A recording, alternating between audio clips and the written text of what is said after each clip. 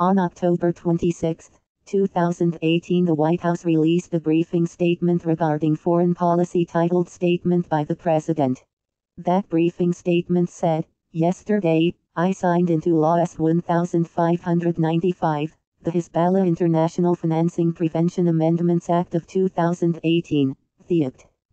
Sections 101 and 201 purport to require the President to deny certain aliens entry into the United States, without a sufficient exception for the exercise of the President's responsibility to receive ambassadors under Article 80, Section 3 of the Constitution. Section 104 purports to direct negotiations with foreign governments or to require the executive to adopt a particular foreign policy. My administration supports the diplomatic initiatives described in the Act but will treat these provisions in a manner consistent with the President's exclusive constitutional authorities in the area of foreign relations." Donald J. Trump, The White House, October 26, 2018.